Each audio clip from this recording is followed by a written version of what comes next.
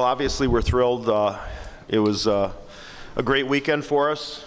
The team, did everything that we asked of them and beyond. I thought the guys deserve all the credit for, paying the price, laying it on the line, doing what they had to do to be successful against two good teams. And we're just proud to be able to raise another banner at the Compton Center. So I'm happy for these guys, and these guys here, you can ask them how they're feeling. So, Austin, can you take us through the goal that you scored, please? Yeah, Tynan got the puck just inside the blue line off a turnover and passed it down to Lucia, and it hit off Lucia's skate, and he deflected it to me, and I had an open net, and I just put it away.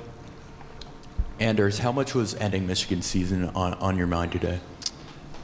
Yeah, they obviously had to win the tournament to continue their season, and for us to do that, it's very difficult. Anytime you're trying to, take someone out of their season, it's going to be hard. And they put up an absolute fight. They were resilient all game, especially in that first period. So I give a lot of credit to them. They played a great game, and hats off to their final run. Anders, both Ohio and Michigan back here had some trouble getting shots in both games this weekend. You guys were able to keep them away from that for the most part. What were you guys doing that led to that success? We controlled the puck a lot. We were quick up in the puck in the neutral zone. We had control. We were the ones that were dictating the play. And when we were able to do that, it takes away from them to have opportunities with the puck, to have odd man rushes and so forth. So for us to have that ability and for us to play that way, it was obviously a huge reason why we succeeded. Anders, on that first goal, you described the feeling of relief. It seemed like no matter what you were throwing at Racine, he just had an answer. What was it like to get that in? Yeah, he was the wall at the beginning of the game and pretty much all tournament. So for us to get that first one it was a relief. Get us on the board, tie up the game, and just kind of give some confidence to the boys, because we were pumping shots left and right, and for us to finally get one was definitely a huge break for us. TJ, at the end of that first period, you guys controlled most of it as far as shots and that type of thing, and then they get that one with a minute left. What was the conversation to keep you guys from getting deflated when you go into the locker room between periods? Obviously, that was a bad goal to give up, but the same thing happened yesterday. We were down a goal, and we know what we're capable of, and we just came back harder. I thought we had a ton of chances all game long, and Anders put it in. He's going to, so it was good we got that goal. Coach, we've talked a lot in the last couple of weeks about the end of this conference, but now that you've capped it with a championship, what are, I guess, some of the emotions that you felt right afterwards? Well, this one's extra special to me because the first team I ever coached as a head coach in college hockey in 1991 won this tournament, and this would be the last opportunity to win one of these tournaments. And I've said many times over the last couple months when people ask me is that there was a day that this thing meant more than being in the NCAA tournament. It was a jam-packed house all the time. It was an exciting place to come. It was, everybody looked forward to going to the Joe, and the NCAA tournament was just kind of, gravy. But unfortunately, we've become more about, like basketball, where the NCAA tournament's the only thing that matters. And obviously, we all want to play for a national championship, but winning a conference championship should be special. And, I think that the CCHA has done a great job in making this event special. It's been a hard draw over recent years for whatever reasons, but, it's a great venue for college hockey. It's a great city for college hockey, and I know that they'll probably continue with the Big Ten, but it'll be disappointing to not be able to come back here in the future. For any of the players, how much special that this is the last CCHA championship for you guys and that you guys won it?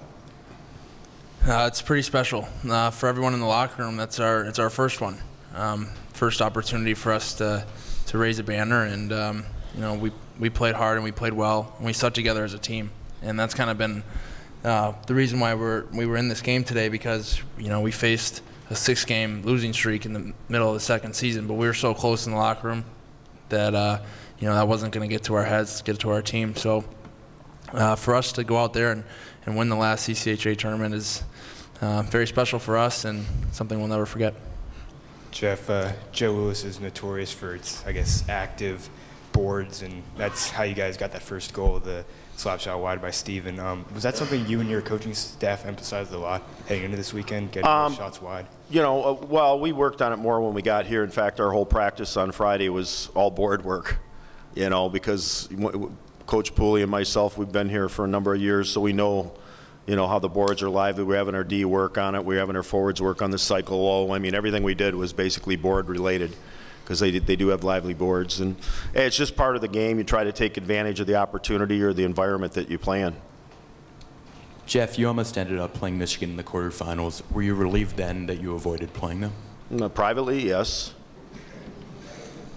I mean, I was saying, you know, when we beat Bowling Green the last regular season game to finish in second place, you know, we weren't going to certainly hold back from trying to finish in second, and it worked out to our favor because, I mean, obviously Western Michigan is a great team that had to go into a situation playing a team that was on a roll. And, you know, I mean, I was hoping to, if we were going to have to play Michigan, that it was going to be the last opportunity to do so. When you do run into a team like that that's won 8 or 9 in a row, what do you have to do to sort of stop their momentum right away?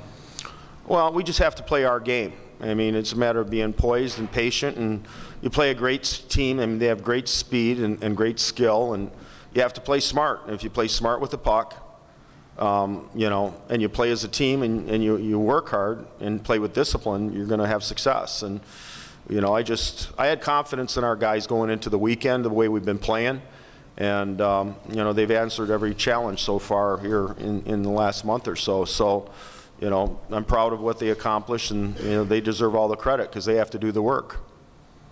This question's for any of you guys. You guys hit a bit of a rough patch in the middle of the season. How are you guys able to overcome that, win a Mason Cup, and what does it say about the team?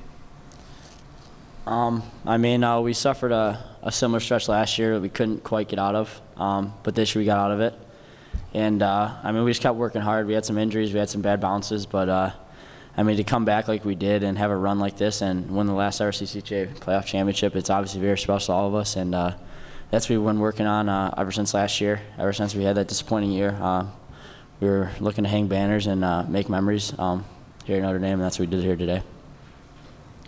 Jeff, do you feel like this team's playing like a NCAA #1 seed right now? I don't really want to get into that. I mean, you know, college hockey's so close. I mean, if anybody's been paying attention over the last couple of weeks, it's like we were out of the tournament a couple days ago. So, you know, whether the system is good or bad, I can't tell you. I mean, you know, there's probably a number of teams that could be in the NCAA tournament that are just as good as the teams that are there. And I think the same thing applies with the seeding. You know, there's a lot of teams that, you know, could be #1 seeds. So, you know, I'm not concerned about it right now. All we have to do is enjoy this for 24 hours and then move forward to wherever we may go. Coach, how much has Steven Summerhays meant to this run you guys are on right now? Well, obviously, I mean, your goaltender makes a big difference. I mean, he didn't have a lot of work in either game early on, and I'd rather maybe get some shots early on so he gets into his comfort zone. But he made some great saves when we needed him in the end, and that's what you need to win a championship. Is you got to have a goalie that can make that save when the game's on the line. I told our guys before the game, it's you know, being a great athlete or a great team is about making big plays at big moments. And I thought he did that a couple times in the third period tonight. All right, thank you.